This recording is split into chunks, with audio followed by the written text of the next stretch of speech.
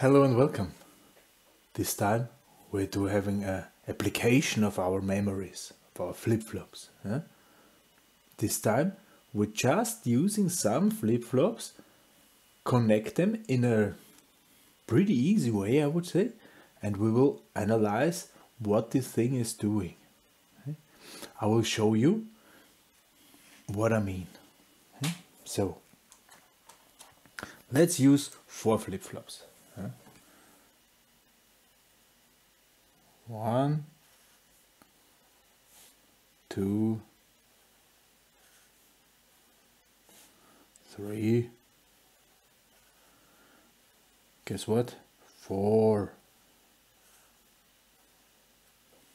These are my 4 flip-flops. They are toggle flip-flops. I will write here this T that we can see it easily. This is the toggling input.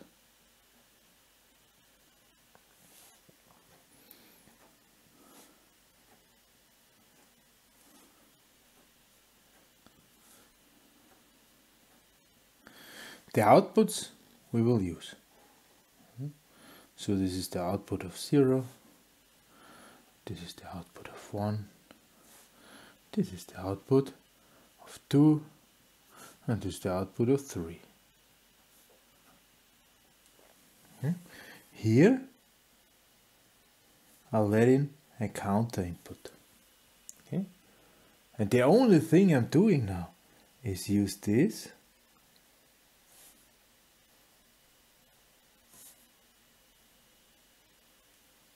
That's it. Okay. How is this working? Let's see. Let's assume in the beginning, all. So if we have here C, this is C, and in the beginning Q0, Q1, Q2, and Q3, they are all 0. Let's assume. Okay.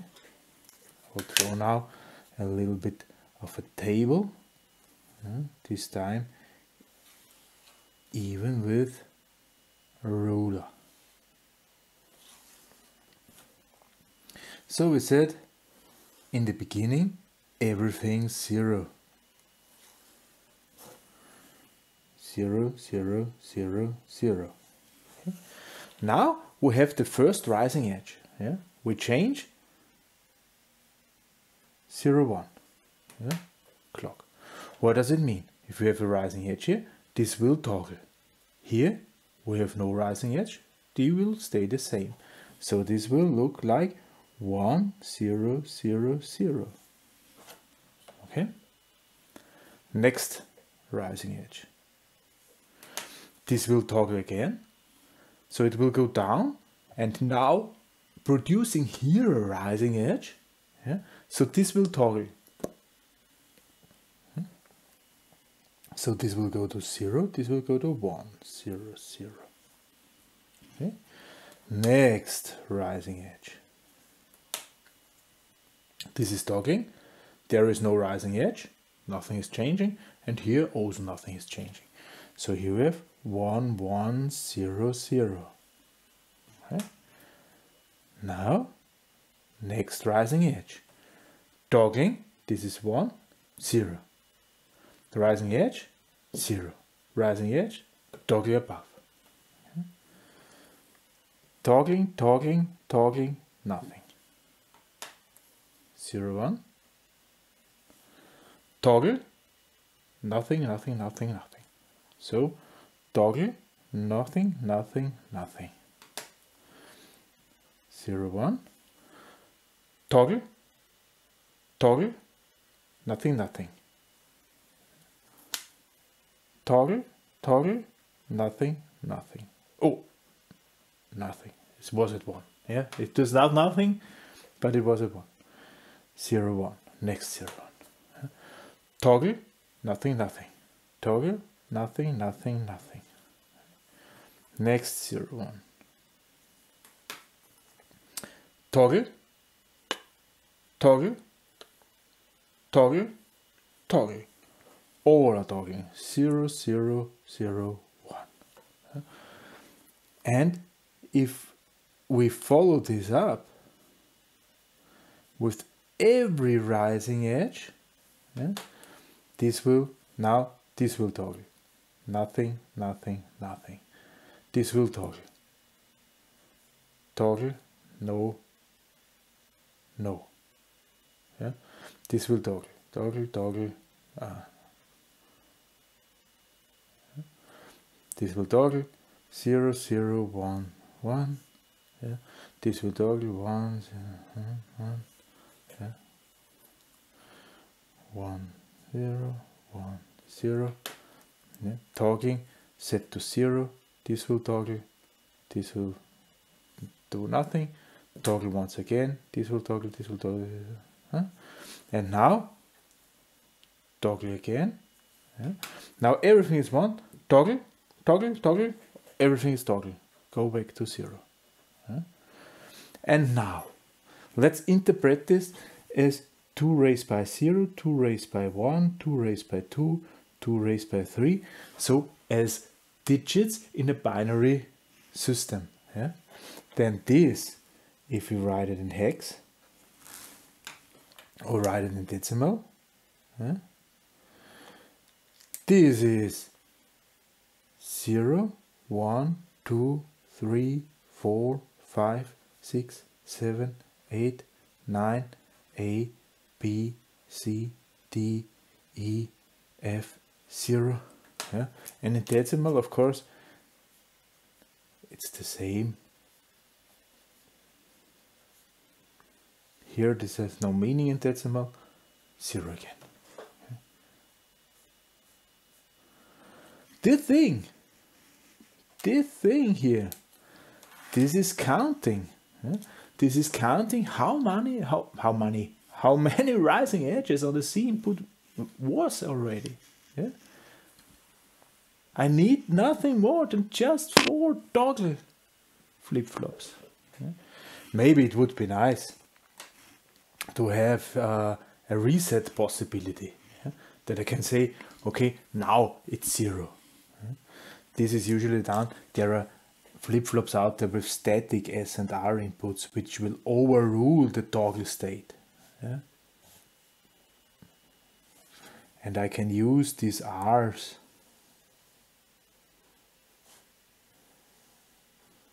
so that I can reach 0, 0, 0, 0, 0 with a reset input. Okay? But the function stays the same. Okay? This is a counter. Now it's gone, the ruler. This is a counter. We'll be right back. Nothing broken, everything's fine. Just by this, it's counting. Okay? Show you a different counter. Show you a different counter, which will look pretty much the same way like this. I will also draw 4 flip-flops. 1, 2, 3, 4. I will also use toggle flip-flops as before, no difference. Also edge triggered. Q, not Q, Q, not Q, Q, not Q, Q, not Q. Yeah.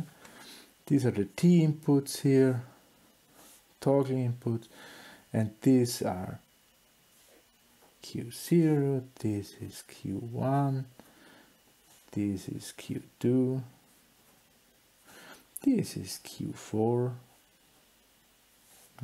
and this time I'm using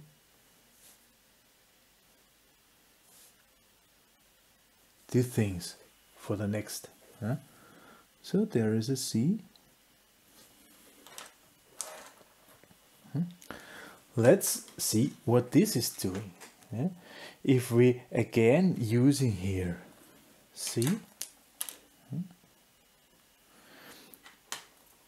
and again assuming Q0, Q1, Q2 and Q3 at the beginning, they are all 0. Let's see what the result is of this.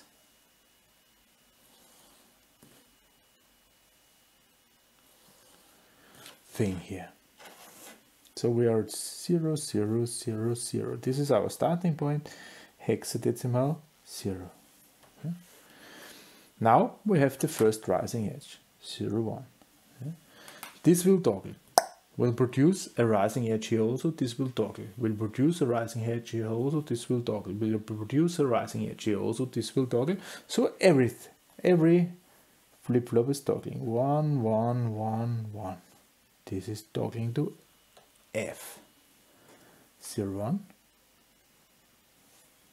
Now this is toggling. Nothing is changing because there is no rising edge. Yeah? So we have 0, 1, 1, 1. This is E. Okay. 0, 1. This is toggling. This is also toggling, but down. So we have 1, 0, 1, 1. Yeah? This is D. You see where we are going to, hopefully already. Yeah? This is toggling, nothing is changing. 0, 0, 0, 1, 1. This is C. Yeah? Next. Yeah? This is toggling, taking this with it. This is toggling, this is toggling. So we are at 1, 1, 0, 1. This is B. Okay. Next one. Toggling, nothing changes. 0, 1, 0, 1. Okay. This is A. Okay. Toggling, taking this with, nothing changes, nothing changing. 1, 0, 0, 1. This is 9. We are counting in the opposite direction. Yeah? If you have noticed, F, E, D, G, B, A, 9. Now this should be 8 because this is going down. 0, 0, 0, 1. This is 8. Okay? 0, 1. Taking with, everything is changing. 1, 1, 1, 0, 7. Yeah? And so on. Yeah?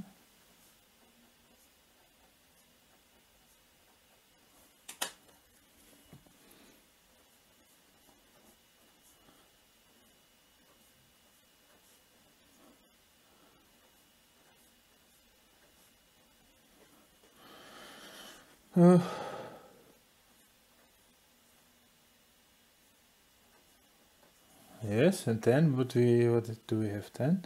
0, 1, 0, 0, 2, toggling 0. And the last toggling experiment. Now this is 1, toggling to 0. We are at 0 again. Okay? So this minor change, don't connect it to this, connect it to above. This is counting upwards, this is counting downwards. And of course, I will also draw here this reset line.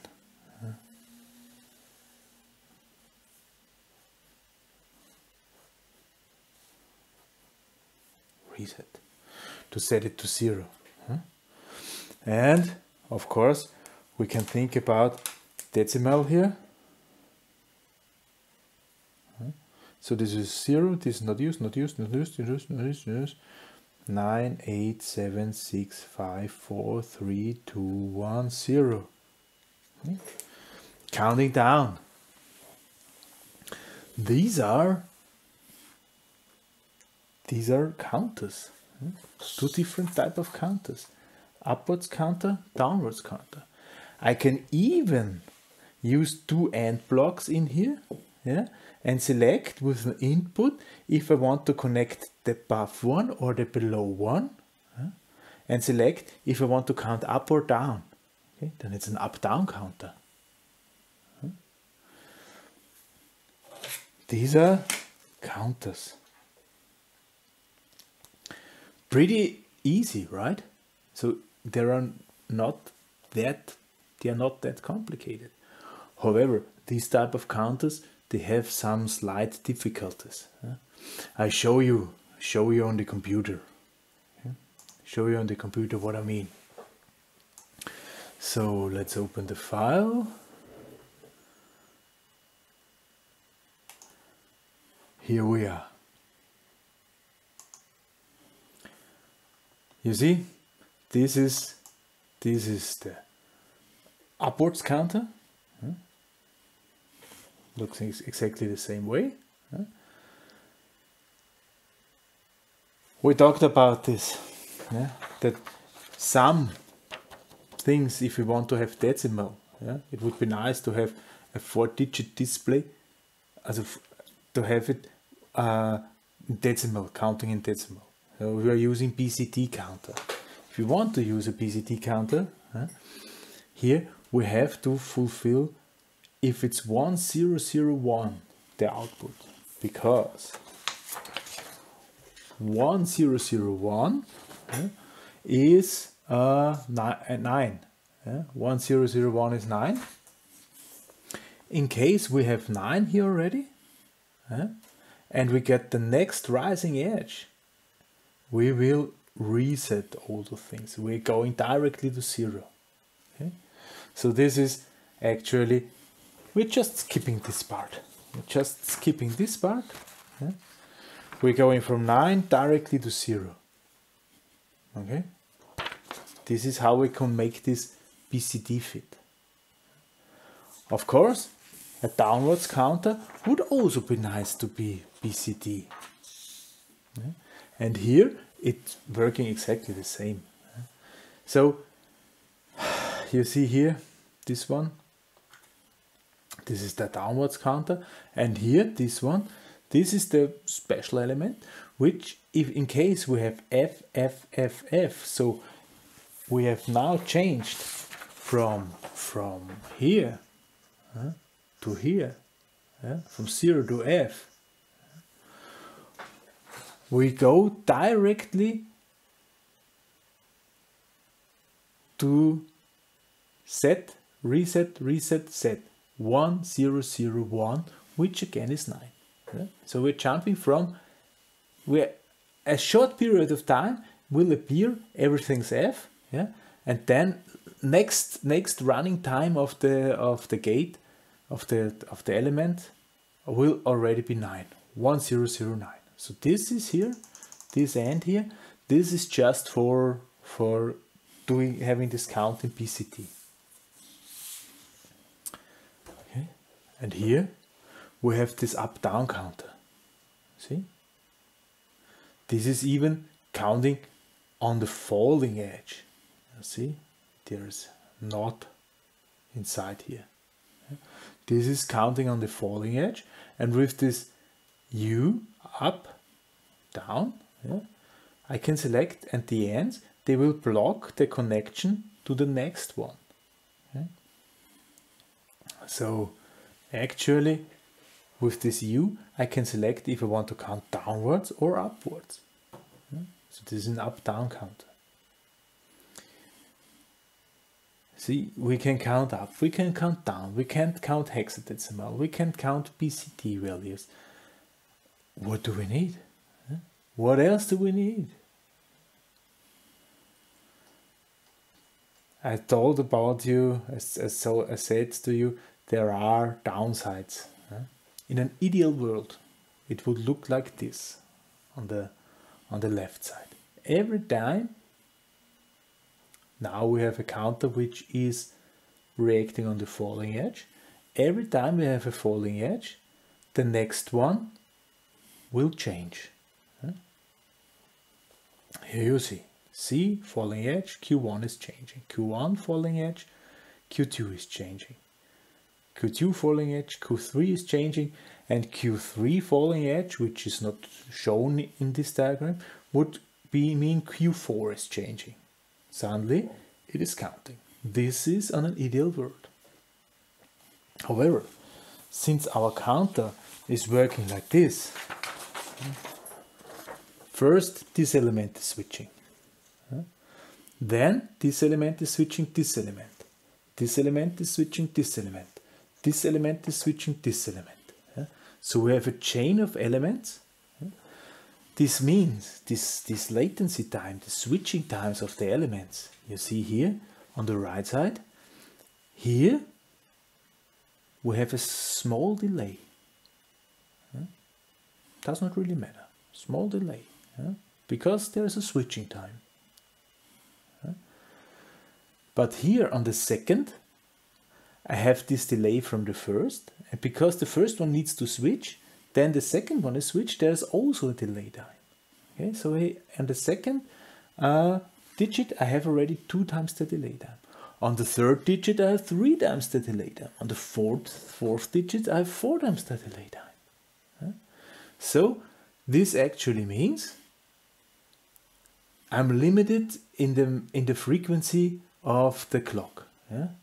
It might even happen that the clock is fast enough that I cannot get a correct answer out of it at any time.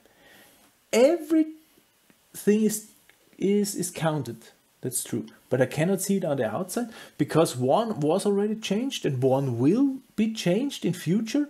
It is in the pipeline, okay? It is in the pipeline, but it will not, it will just appear at the surface when the first one already switched to the new state. So and I cannot get a right correct number out of it anymore.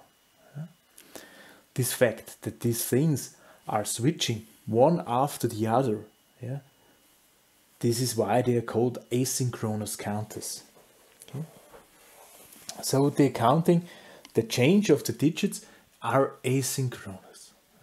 And the major downside is exactly this, that I'm not able to read the correct value out any time I want.